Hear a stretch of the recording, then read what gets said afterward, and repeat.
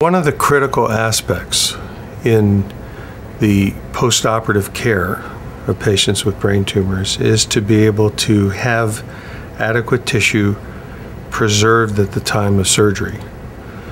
Now, it's important to keep in mind that this is not a standard aspect of all neurosurgical procedures, so you must confer with your surgeon and ask the surgeon whether or not they're going to harvest tissue and save it, because if that is going to be done, a special consent form must be signed preoperatively. But it's very important to do that because a lot of the new targeted therapies, such as compounds that block certain pathways in tumors, are going to be used dependent upon the target being identified in the tumor tissue.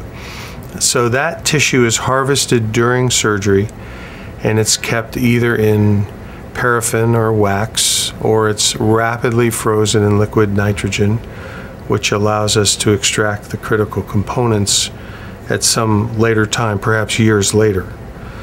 So that's what we do with it during surgery. It's not a process that we can do after surgery. We have to have that sorted out before surgery in the form of a consent, and then we do that during the course of the operation.